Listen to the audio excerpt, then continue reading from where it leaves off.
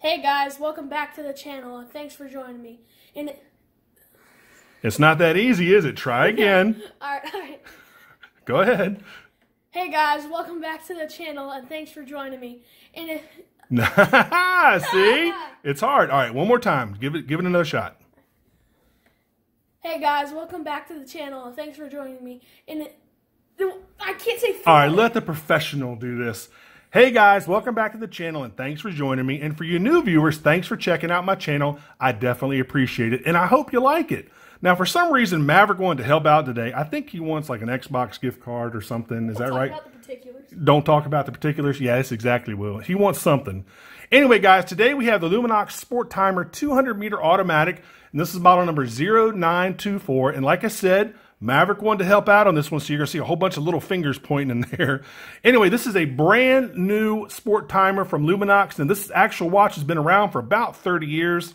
The 30th anniversary was last year, so it's not a brand new model, but this is just a brand new iteration of the sport timer. So anyway, guys, let's go ahead and check this thing out.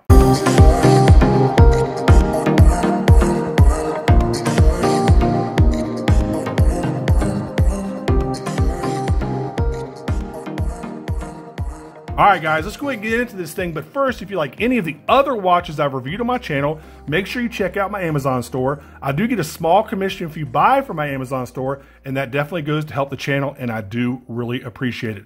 So, typical Pelican-style Luminox watch box. Now, Maverick, you were asking what a Pelican-style watch box is. Remember what I told you? Yeah, it's like they're super resistant to water and they just like are really durable and like they're for tackle or... Yeah, exactly. There's basically just a waterproof like tackle box. So if you're on a boat and you drop it over, overboard, nothing inside is going to get water damage. It's going to float. So that's basically what this is. It's like a Pelican style box. There's an actual company called Pelican that makes tons of these different types of boxes. Anyway, pretty cool. So let's go ahead and open this thing up. There is the sport timer, and like I said earlier, this is not the 30th anniversary. That was again last year, but this is just another colorway. You've got the nice ceramic blue bezel. I think it's a fantastic looking watch. So what I'll do is I'll go ahead and tell you the 7 specs that you need to know, and I'll put the rest of the specs in the description field for you.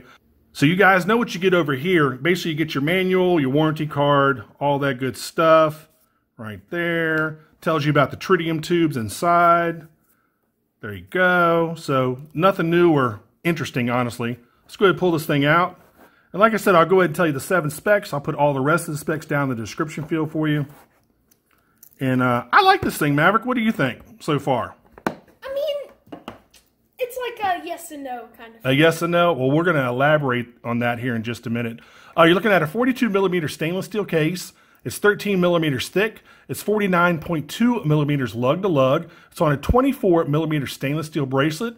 It's water resistant to 200 meters, which is 660 feet. You've got a Sellita SW220 movement with about a 38-hour power reserve. You've got a sapphire crystal with an AR coating. And check out the rest of the specs down in the description field for you. So again, I like it. Maverick, I guess, said it's a yes or a no, or a yes and a no. Which one was it? Like a love-hate kind of. A love-hate? Okay, what do you love about it? Well, I mean, I like the blue and I like the military time. Okay, you like that inner chapter ring with the military time. All right, got it. Yeah, but I mean, when we checked out the Lume, it could be brighter. Well, I mean, it's the Tritium Lume. It's not going to be as bright as a Seiko Monster, that's for sure. But it glows for 25 years without any exposure to light. It's just going to automatically glow forever. So it's pretty cool. I do like the date window, a nice bezel around the date window. You do have one little bit of lume on the second hand. In fact, let me go wind this thing up a little bit. We'll see it moving around here. You got one tiny piece of lume over on the second hand. That's it. And I'm assuming that's Super Luminova. Speaking of winding and unwinding, that crown being a Swiss crown, it's a signed crown, by the way. Really nice screw in and unscrewing action, as you would expect from a Swiss watch. The dial, I mean, very legible. The only thing I don't like about the dial, I don't like that Luminox logo. It's super blingy. Look how shiny that thing is, man. You can't really tell what it says until you look right at it in a certain light. So I'm not crazy about the Luminox logo itself. They could have just screen printed that thing, and I think it would have actually been a little bit better. I do like the fact that the tritium tubes are set into the dial. I think it looks really neat. As you can see, they're not sitting on top of the dial. They're actually set in it. And then you've got that nice little tritium tube up there at 12 o'clock. Again, you've got that ceramic bezel. Let me wipe this thing off real quick. I think it's a good looking watch, man. Is it gonna, win any design awards for originality? Not really, but that's not really, really what this watch is about. It's meant to be a tool watch. This is something you can depend on. It's going to last forever. It's 200 meters water resistant. It's built like an absolute tank. I mean, this thing weighs 185 grams, so you definitely know you have something on your wrist, but it's not too heavy. Big, huge crown guards around that crown, so that crown is not going to get knocked around. I think it's a great looking watch, man. And it's, it's a very utilitarian watch for sure. And of course, it being Swiss made, I mean, the tolerances are very tight. It's just, I think it's a fantastic watch. I'm not a big fan of that logo, like I said. And, the bracelet, I wish the bracelet was a little bit thinner. I wish it was like a 22 millimeter. The 24 is a little bit wide for me personally. Let's go ahead and take a look at the back of the watch. Maverick, let me get some more of your thoughts here. What do you think about this rotor? See how the rotor is black right there? Let me show you. See that black rotor? That's pretty cool. Actually, I like those, how you can see through it. Yeah, you can like the skeletonized caseback so you can see the movement inside. That's pretty cool, man. You've got all your basic specs around the periphery of the case bag, automatic, sapphire crystal, all that good stuff. So, what do you think, man? They could make, the skeleton, or whatever you call it, a little, I don't know, cooler, I guess. Cooler? What would you want them to do to it? I don't know, just, add, on those, $1 million watches, they have those, cool gems and everything. Well, this has got some of those. It doesn't actually have actual rubies, but it does have some gems. I don't know if coloring the rotor black like that really kind of helps the watch out or not. Because you can't really read what anything says because it's all blacked out. I keep it gold or silver. Yeah, gold would be kind of cool, or platinum, or, well, just we're talking about gold or platinum color. Gold or platinum would be...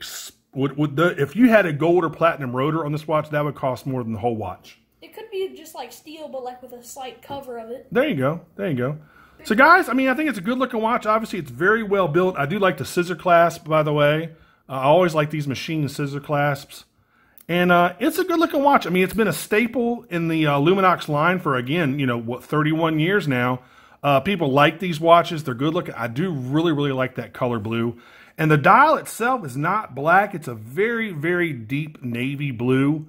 Incredibly deep. But again, I wish that Luminox logo wasn't quite so blingy.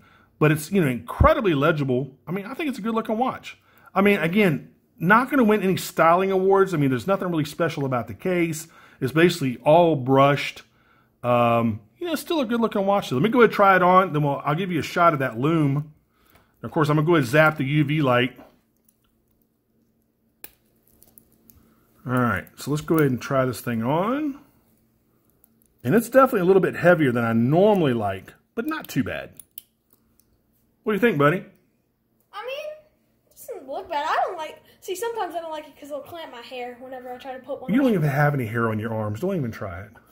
By the way, question. What? Are all watches that thick? No. Not all watches are that thick. The thickness is partly due to the fact that it's water resistant to 200 meters. The more waterproof a watch is, or water resistant, no watch is waterproof, but the more water resistant a watch is, the thicker the case has to be. So that's part of the reason for the thickness of the case. The other part of the reason is just because of the design, the movement and size. There's a couple of factors that go into a watch being, thin or thick. So let me go ahead and kill the studio light. Again, there is no actual lume on the dial except for on that second hand. But I'm going to go ahead and shine the UV light and show you what the lume looks like. Obviously not going to be as bright as this. All right, let me go ahead and kill the monitor too here real quick. All right, you might see it faintly glowing now. All right, so there we go. The Maverick just went ahead and turned out all the lights. Look at that. Okay, hold on. Let me see here. I'm a helpful child. So there you go. Now that's in total darkness. This room is totally dark. Thanks, buddy. You can see the little luminous pip on the second hand going around. And then there's the dial. Let me go ahead and shine a little bit of light on it so you can see what those colors actually are. There you go. So that's what they actually look like. If they were like, Seiko Lume Bright, that's what color they would look like. Pretty cool. All right. And then, again, there's total darkness. Pretty cool. All right, let me go ahead and cut everything back on here, and we'll go ahead and finish this review up. I think Maverick went to go do something. I'm not quite sure what he's doing. I think he bailed on me. But anyway, guys, I like it. I really do like that bezel color. I like the fact that it's ceramic bezel. I like the legibility. Again, just that logo, man. I think they would be better served just to screen print that logo. It looks like that logo is not like applied, but it's got like 4 or 5 layers of like a chrome-based kind of like raised print or paint or something. I'm not quite sure. But it's a good looking watch. It'll last you forever, obviously being Swiss made. It's a good looking watch, man. And I do like the fact that those tritium tubes are actually inset in the dial, which I think is pretty neat. All right, buddy, what do you think? Final thoughts? 6 out of 10. 6 out of 10. Maverick is rating this a 6 out of 10. I would give it an 8 out of 10, only because I know what I'm talking about, and he doesn't. I'm the real pro here. I can take over You're the real pro. You can take over the channel, huh? All right. Guys, I'll go ahead and put a link in the description field for you so you can head on over to Luminox's website and pick one of these up. They're not cheap. This one's $1,290. I mean, it is a Swiss-made watch, so it's an automatic with a Sellita movement, so it's not it's not going to be a cheap watch. Anyway, guys, as usual, always make sure you like and subscribe. Make sure you click that notification bell. And thanks so much for watching, and I'll see you on the next review. Take care. Bye-bye.